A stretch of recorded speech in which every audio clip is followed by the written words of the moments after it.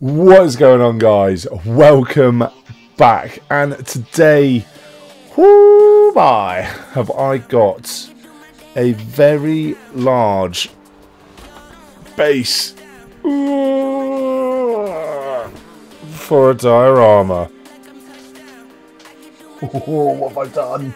Good God, what have I done? So I've just cut out my preamble ramble that went on for another 2 minutes. We're getting rid of that, we're jumping straight into it. So I've started off this diorama base with an A2 sized picture frame, and to start off with I'm going to get rid of that bit of plexi, plasticky, whatever it is, see-through stuff that goes in the front that's replaced the glass. Then I'm going to struggle to get the back on because these things never go on nicely. And then we're going to move on with the build. So to begin with, what we're going to be doing is marking out our workspace and work area. For that, I've flipped it over and I've just drawn a rough outline onto this bit of MDF picture frame backing of my space that I have. Onto there, I've then drawn a quick map of how I want this to look.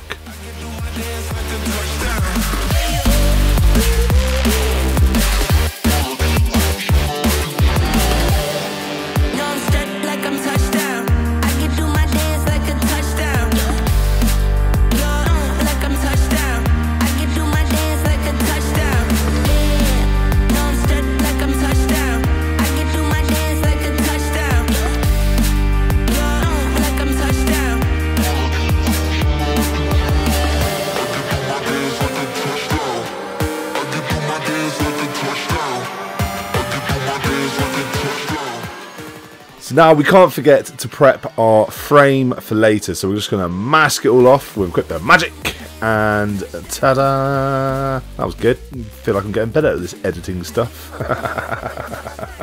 So anyway, once we've done that, I'm going to go on to building up my cliff face, as you can see in the top corner there. And for that, I'm going to be using this, it's insulation foam. It was the best stuff I could find at the time. I went around absolutely everywhere. Didn't want to have to wait on Amazon or eBay or anything like that once again. And this is left over from my Deathcore of Krieg builds, so waste not, want not. The only thing I'm going to do differently this time is I'm going to cut it outside, because I am still finding things covered in dust from this installation foam, and it can't be good for me. No. So we're going to take it outside, we're going to chop it all up and get it to look like some cliffs. Let's go.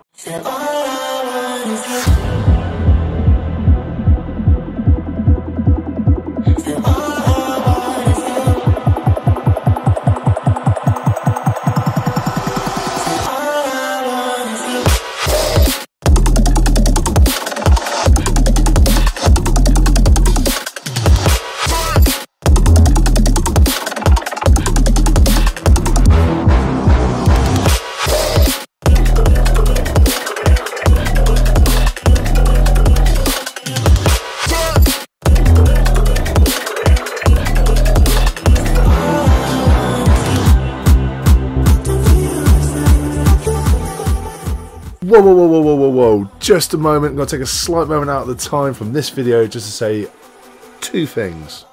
First one is, that pile of grey you got, I saw you slaying away and getting rid of some of it. Well done, guys, well done, absolutely knocking it out of the park on that one.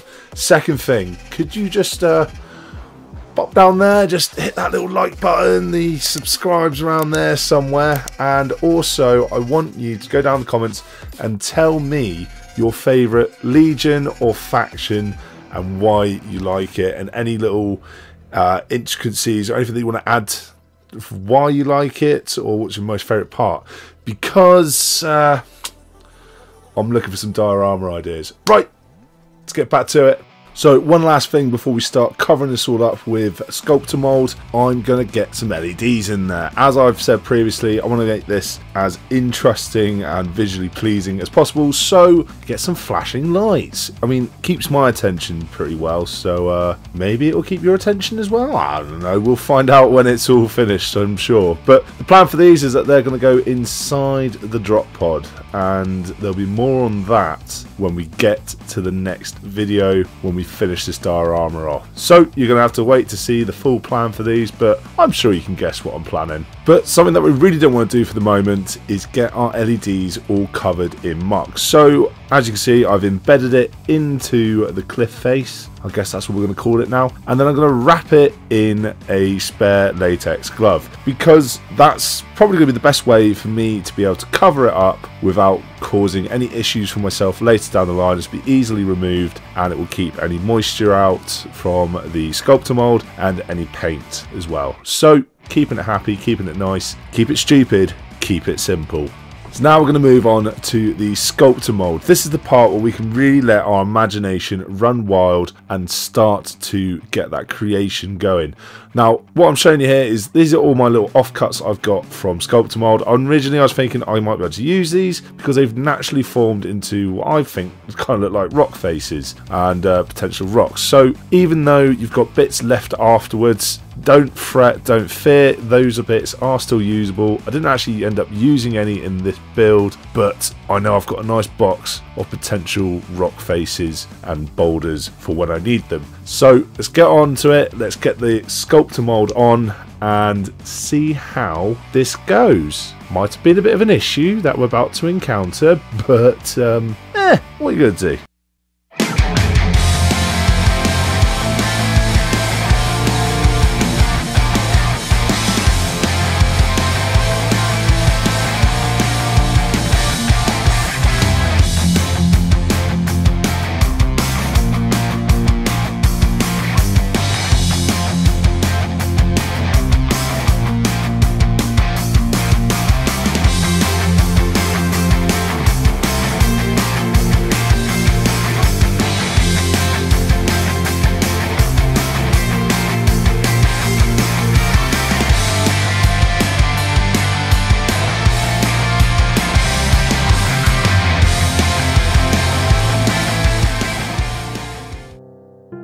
Well, that's your problem right there.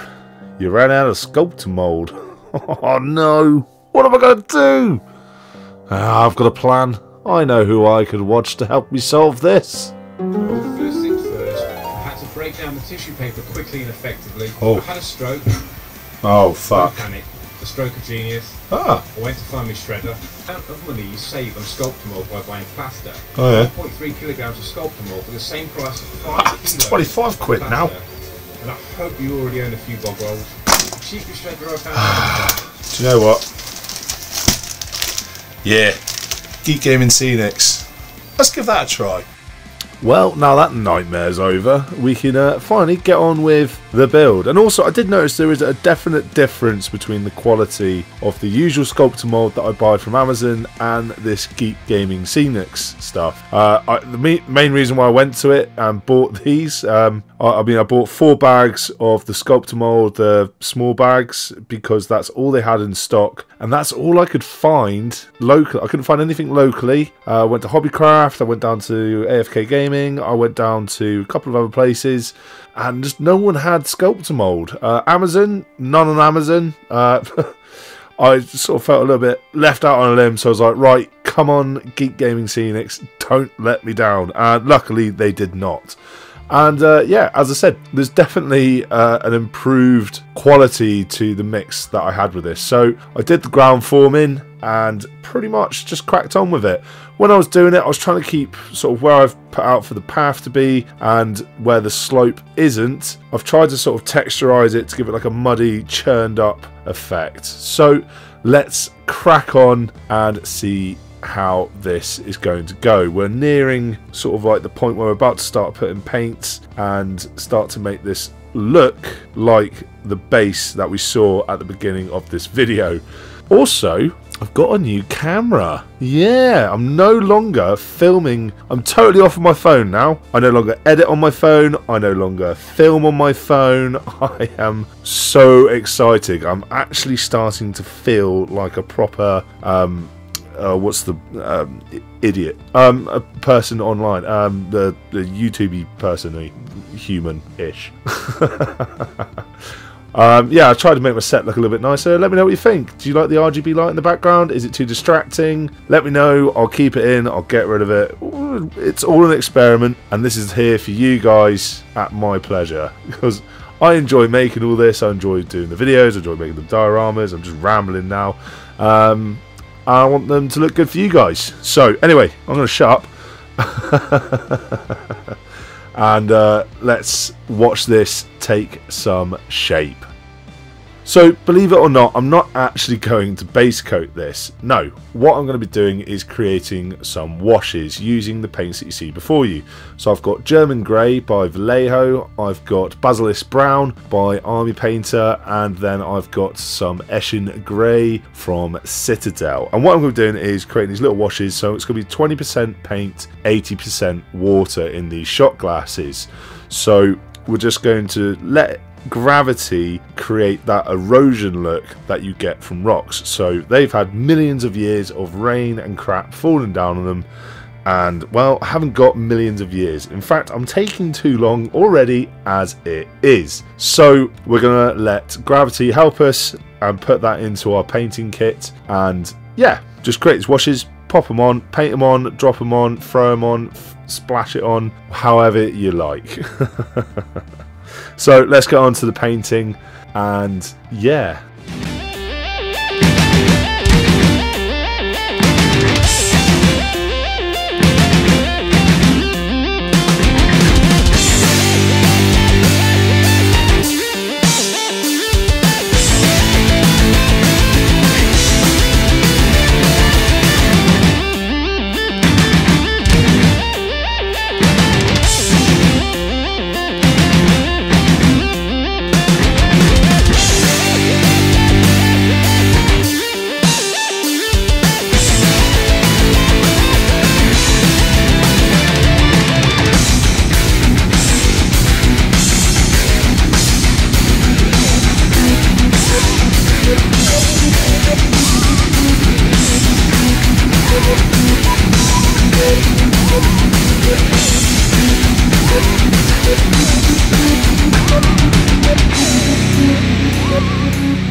So just to finish it all up, I've given it a quick dry brush of Administratum Grey just to bring it all together and make it look a little bit more uniformed. So I'm pretty happy with how this is looking now. I think it's time to get the flock out of here.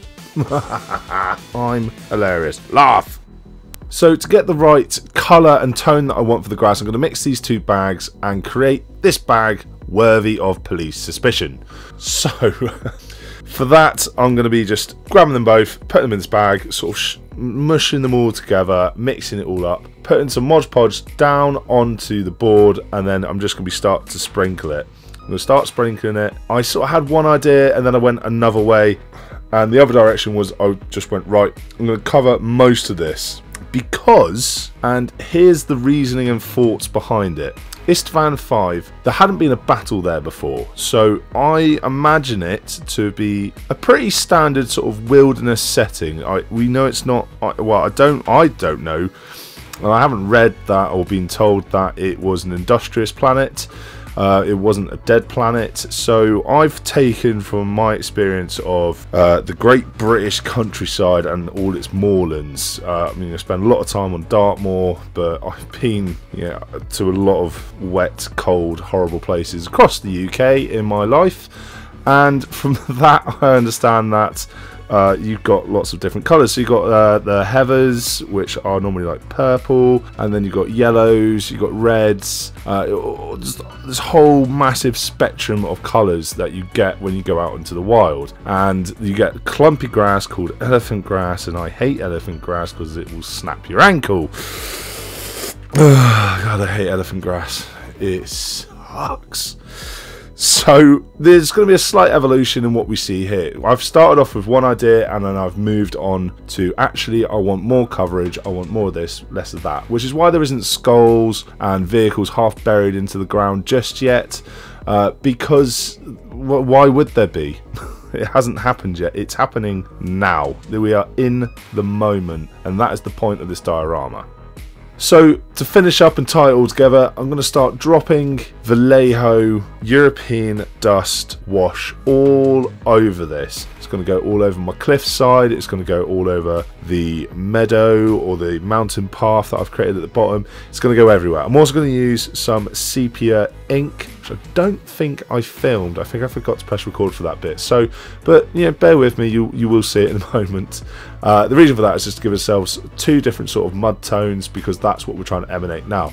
So again, drawing from experience, I live in England, it rains a lot and the topsoil seeps down, and you do sort of get this mud run through that I'm trying to imitate here. Well guys, thank you so much for joining me on yet another mini adventure. I have really enjoyed getting through the trials, tribulations and all the issues that I had to overcome to get this build to where it is now. Now, this isn't going to be the final build, you know, there is still one more video to come, and for that it's going to take me a while to get that finished. So what I am thinking is I might try and live stream some of the painting of the models.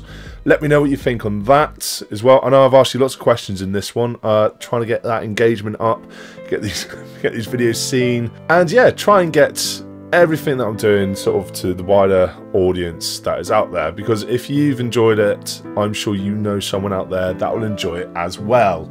So guys, I'm going to leave you with the final cinematic shots of the diorama that we've built now that all the paint's dried. It's been a few days, nearly a week, since it was done, but you know, life gets in the way at the moment and I've got lots of work on, like my day job.